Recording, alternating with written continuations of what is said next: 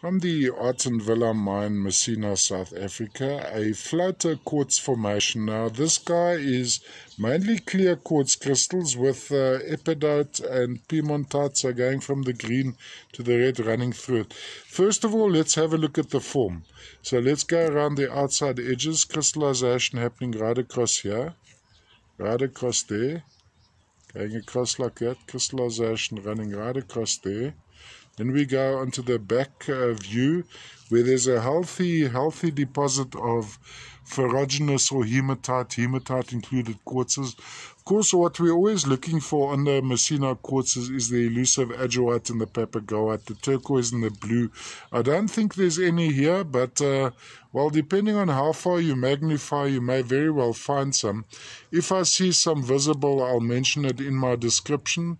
My wife is the color eyes. I get confused with the grey hematite inclusions and the turquoise. You'll actually find that many people get confused with the same thing. So I only say ajoite included if I really see it.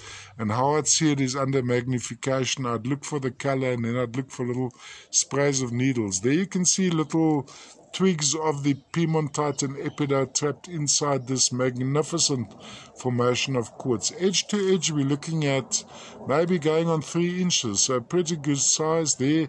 There we have the little epidote as well in the cross section. You'll find the dark green epidote blades run into a reddishness, and that would be the piemontite. Yeah, maybe let's have a look at that. I want to see if I can get that top crystal there, maybe a little bit of color there.